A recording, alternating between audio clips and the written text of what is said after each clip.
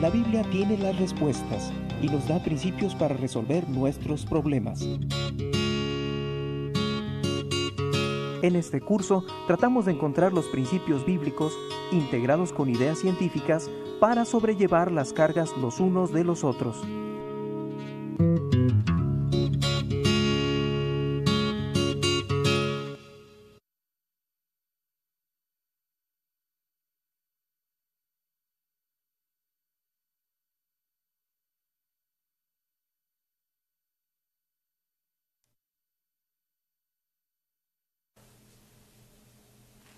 Hola, ¿cómo están?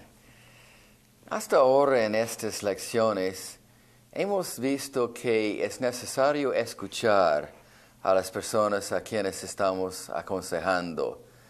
Hay que ver cómo preguntarles y usar preguntas que ayudan a la persona a abrir su vida, ayudan a la persona a explorar las cosas que han pasado y sus propias emociones. Mientras que estamos escuchando a la persona, mientras que estamos preguntando, debemos buscar maneras de afirmar a la persona, de apoyar su sentido de ser un hombre o una mujer creado a la imagen de Dios, de buscar maneras de, a pesar de sus problemas, a pesar de las luchas que tienen, que pueden ver que ellos mismos tienen valor como personas, que vale la pena tratar con estos problemas, que Dios realmente quiere su restauración, que nosotros mismos estamos interesados en ayudar a la persona y que también Dios está interesado en la persona. Queremos buscar maneras de afirmar lo que ellos mismos sienten, que tiene validez el dolor que está pasando en su vida, que hay razón por las luchas que están experimentando. Queremos buscar maneras de afirmar a la persona, pero tenemos que pensar en por qué afirmar. Tenemos que pensar en que si este asunto de afirmar es solamente algo que tenemos de la psicología o si hay una verdadera razón bíblica por afirmar a personas. Ante todo, entonces, vamos a ver la razón o el apoyo bíblico por este ministerio de afirmar a personas. Cuando empezamos a hablar sobre el asunto de afirmar a los aconsejados, parece que estamos llegando a una de estas áreas donde muchas veces como cristianos tenemos dudas. Parece que estamos llegando a una de estas áreas de la psicología que parece que es muy humanística, es algo muy de la nueva edad, algo así, porque estamos hablando del valor de la persona. Estamos hablando de su dignidad y la necesidad de apoyar esto en la persona. Entonces yo creo que es importante establecer que esta idea de afirmar realmente está apoyado por la Biblia. La Biblia sí afirma al hombre como una criatura con dignidad, con valor, con la aprobación y el amor de Dios. Entonces, primeramente vamos a pensar en el Antiguo Testamento, cómo Dios da su afirmación del hombre, su aprobación de quién es el hombre en el Antiguo Testamento. Y encontramos esto primeramente en la creación del hombre.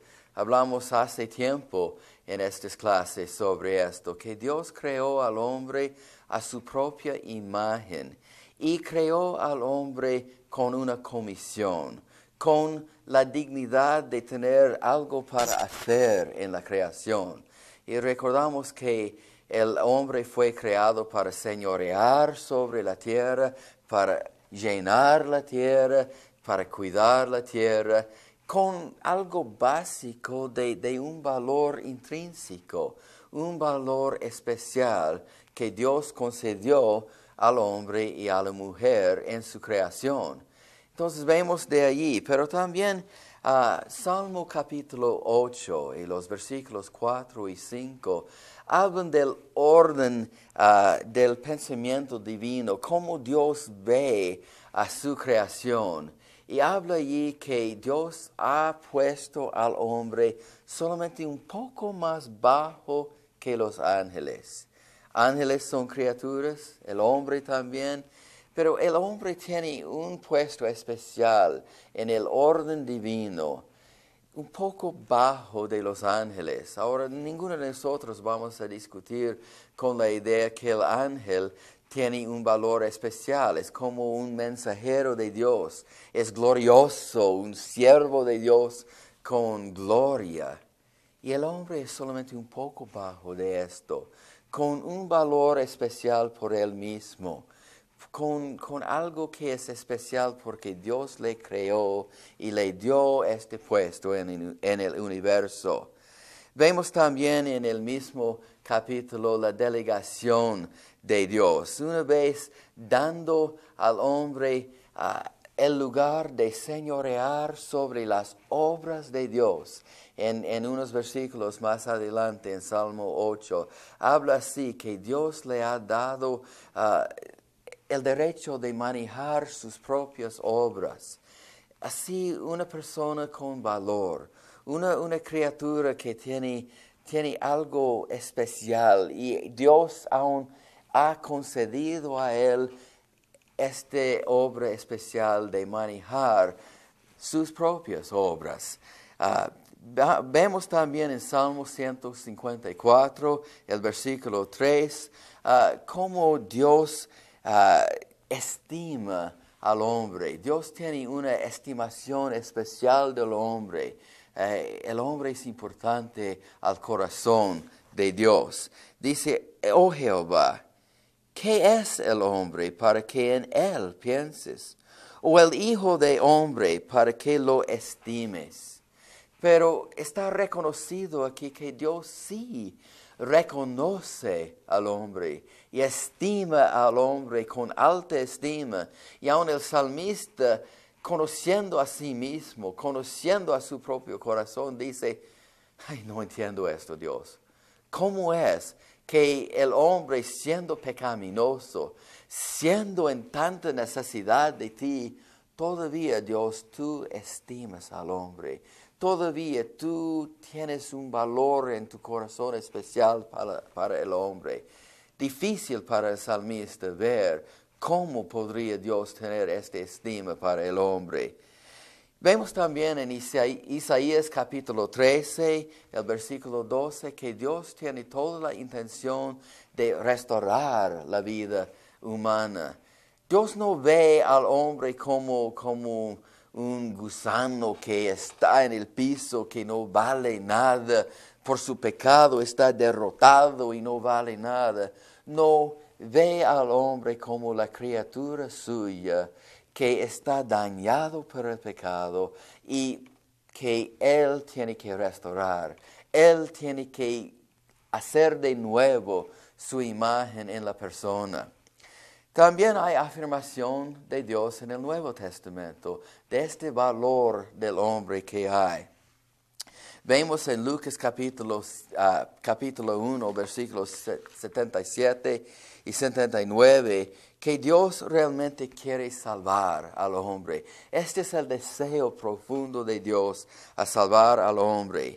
Y dice así, para dar conocimiento de salvación a su pueblo, para perdón de sus pecados, por la entrañable misericordia de nuestro Dios, con que nos visitó desde lo alto la aurora, para dar luz a los que habitan en tinieblas y en sombra de muerte. Dios quiere dar luz a los que viven en tinieblas. Dios tiene que brillar su persona sobre personas que viven en la sombra de la muerte.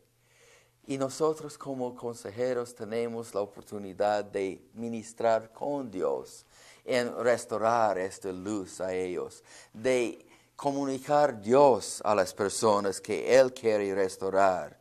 Vemos en el Nuevo Testamento la misericordia de Dios, que Dios tiene misericordia, no quiere juzgar a nadie, quiere la salvación de todos, quiere restaurar a todos. ¿Por qué? Porque el hombre vale la pena. El hombre tiene un valor tan grande que Dios envió a su Hijo unigénito a morir por ellos. Sí, entonces estas personas valen, sus problemas tienen validez, vale la pena buscar la manera de ayudar a personas con sus problemas. Vemos entonces en varios versículos en el Nuevo Testamento que Dios está buscando siempre la obra en una persona de restaurar su propia imagen, de hacer de nuevo la imagen suya en esta persona. Nosotros necesitamos afirmar cuando vemos que esta imagen está restaurándose. Debemos afirmar cuando vemos que el aconsejado sí está creciendo a ser más como Cristo. Debemos apoyar este crecimiento. Es como una planta delicada en el huerto que necesita agua. Necesita la cuida nuestra, necesita alguien para proteger. Así es cuando aconsejamos a personas, buscando que crezca y florece esto en la persona, para que sea más y más como la imagen misma de Dios. Entonces sí hay razones bíblicas para afirmar a nuestros aconsejados. Pero también hay razones muy prácticas de la necesidad de la misma persona que dice que debemos afirmarles también. El asunto es que hay cosas adentro del aconsejado que necesita oír de nosotros que sí tienen valor, que sí ellos mismos tienen la dignidad de ser hijo o hija de Dios. Hay que afirmar esto para el aconsejado. El asunto es que, como hemos visto en estas lecciones, muchos de los problemas de la persona, los conflictos personales, fluyen de su autoimagen negativa, fluyen de esta lucha que hay adentro por tener un concepto de sí mismo como una persona que no vale la pena, como una persona muy inferior, como una persona menos inteligente o feo y este tipo de cosas. Y esto causa unos conflictos internos porque a la misma vez que la persona tiene este concepto de sí mismo y ve a sí mismo como muy inferior, naturalmente como ser humano ama a sí mismo también. Y así quiere protegerse, así quiere ver las maneras de proteger lo que hay adentro de sí mismo y buscar maneras de no demostrar esta autoimagen negativa a otras personas. Quiere buscar la manera de causar a la vida funcionar por él o por ella misma. Y entonces, adentro de la persona hay esta mezcla de sentimientos negativos sobre sí mismo. Hay estos conflictos de tener algo de como autorrepudiación, pero a la misma vez amar a sí mismo, de tener aversión acerca de sí mismo, pero a la misma vez de querer proteger a sí mismo. Hay conflictos tremendos adentro de la persona. Entonces, hermanos, cuando estamos aconsejando, hay que tener cuidado de no alimentar esta autoimagen negativa. Hay que tener cuidado de no dar a la persona la idea que sí, la verdad es que usted tiene problemas porque sí que usted es tonto, usted es feo, usted es malo y por eso tiene estos problemas. Hay que tener cuidado de no alimentar esta parte de la persona porque de allí está brotando una cantidad de problemas para nuestros aconsejados. Entonces lo que queremos hacer es señalar el pecado, demostrar el pecado y aún repudiar el pecado, pero no repudiar a la persona. Hay que entonces buscar la manera de afirmar a la persona y repudiar su pecado y de repudiar al pecado y a la misma vez apoyar a la persona.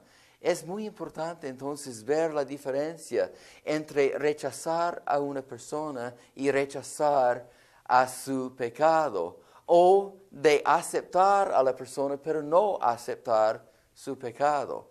Entonces tenemos que ver la manera de no afirmamos lo que está haciendo, no afirmamos los comportamientos malos, no damos excusa al pecado, pero sí afirmamos a la persona como una persona digna, creado a la imagen de Dios, con valor intrínseco delante de Dios y por supuesto entonces con valor para nosotros mismos. Es como un dicho antiguo que dice que hay que amar al pecador, pero no amar a su pecado. Y así es afirmando a la persona, aun mientras que tenemos que señalar el pecado que hay en su vida. Vamos a pensar entonces en unas sugerencias y precauciones para utilizar esta técnica de afirmar en la consejería. Primeramente, es muy importante afirmar a la persona, no acciones, no comportamientos de la persona, pero afirmar a la misma persona.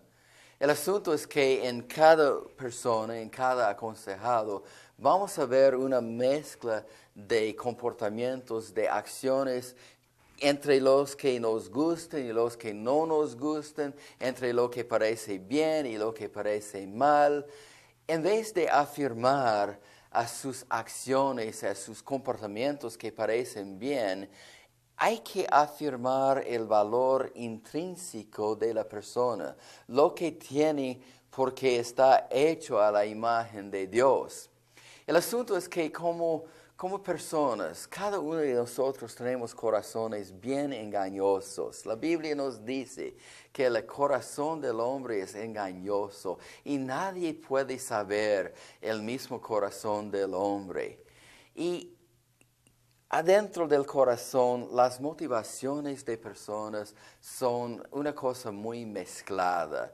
El asunto es que aun las acciones y los comportamientos que parecen los mejores, lo que parecen los más altruísticos, pueden tener motivaciones que quieren manipular, que quieren distorsionar la verdad, que quieren proteger a sí mismo.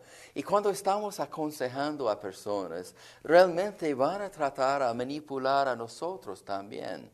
Van a tratar a engañar a nosotros, a veces no conscientemente, pero tratando a distorsionar lo que realmente está pasando.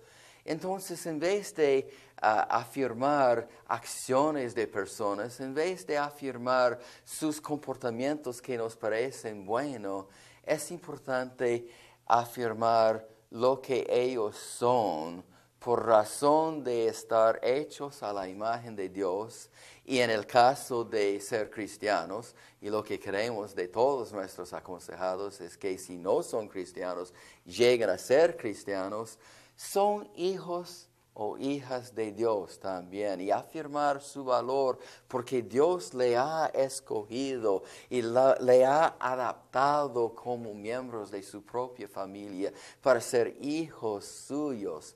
Y hay que afirmar el valor de esto. Hay que apoyar este sentimiento que sí, soy hijo o hija del Rey del universo. Tengo un valor especial porque Dios me amó suficiente para enviar su Hijo para morir por mí y para rescatarme de este pecado y para darme un puesto en su propia familia. Hay valor en esto, hay dignidad en esto. Y debemos buscar maneras de afirmar esto, de apoyar esto en la vida de nuestros aconsejados. Ahora, otra precaución. Si estamos afirmando al aconsejado, hay que hacerlo con sinceridad. Realmente tenemos que creer lo que decimos a la persona. El asunto es que podemos decir cualquier cosa.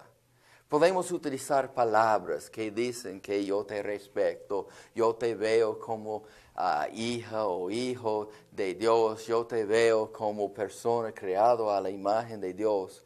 Pero si adentro de nosotros estamos repudiando a la persona, si adentro de nosotros hay sentimientos de rechazo, si adentro de nosotros pensamos en la persona como un pecador sin esperanza, que cómo van a salir de este problema, de este pecado, esto vamos a comunicar a la persona a pesar de nuestras palabras. Y realmente esto no va a hacer nada más que fomentar más de esta autoestima negativa, de esta autoimagen negativa. Va a fomentar más sentimientos de que no vale la pena, que realmente no hay salida de este problema. Hay que hablar con sinceridad, hay que demostrar con nuestras vidas lo que realmente creemos sobre la persona que vale la pena.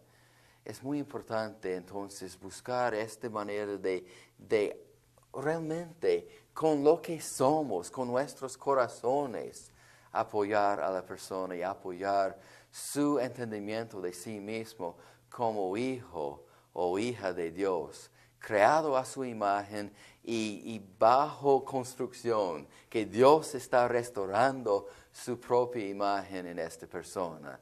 Dios está obrando en la vida de la persona y hay que afirmar esto. Realmente, si vamos a afirmar a un aconsejado con sinceridad, hay que afirmarle con la verdad. Vamos a decir, por ejemplo, que hay un alcohólico que está buscando consejos de nosotros. La verdad es que en la vida del alcohólico es bien difícil encontrar cosas que podemos afirmar. Y no debemos inventar cosas, no debemos decir cosas que no son la verdad acerca de esta persona. Pero hay que afirmarle con las verdades de la Biblia, lo que la Biblia dice acerca de esta persona. Y vamos a pensar, vamos a recordar estos por unos minutos. Primeramente, la Biblia dice claramente que es persona creada a la imagen de Dios. Y podemos afirmar esto. Seguro, yo sé que el pecado ha dañado mucho esta imagen de Dios en la persona. Está estropeada. A veces es tan distorsionada que casi no se puede encontrar la imagen de Dios. Pero está allí y la persona está creada a la imagen de Dios. El asunto es que es persona que necesita redención. Es persona que necesita la restauración del Espíritu Santo en su vida. Ahora, si esta persona es cristiana, hay que afirmar que es persona adaptada a la familia de Dios. Es hijo o hija de Dios. Y podemos afirmar esto en este hermano o hermana en Cristo que estamos aconsejando. Si es persona que todavía no es cristiana, hay que afirmar el asunto que Cristo murió por esta persona y tiene el valor tan grande que Cristo quiso morir por esta persona buscando su restauración, buscando su redención. Y hay que afirmar que la persona tiene toda la oportunidad de aceptar a Cristo y ser también adoptada a la familia de Dios.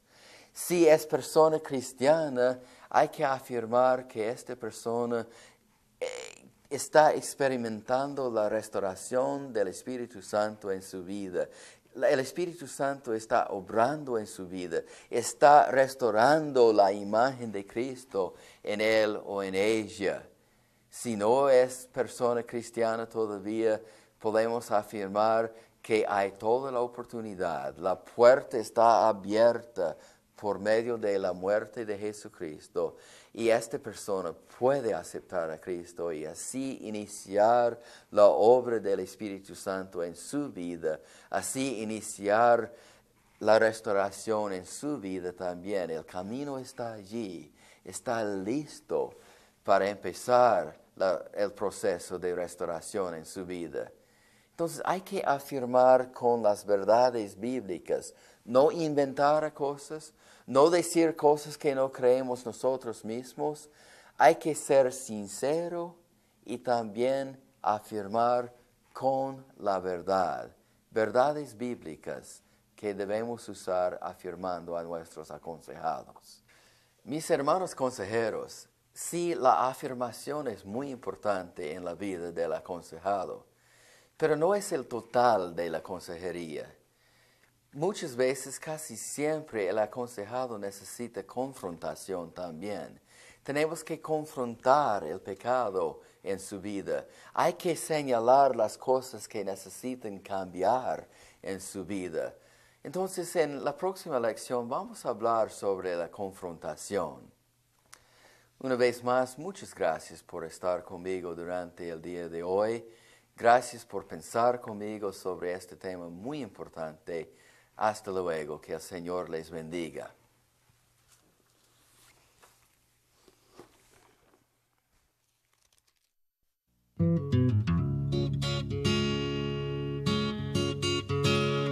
Concluimos esta lección de Consejería Bíblica.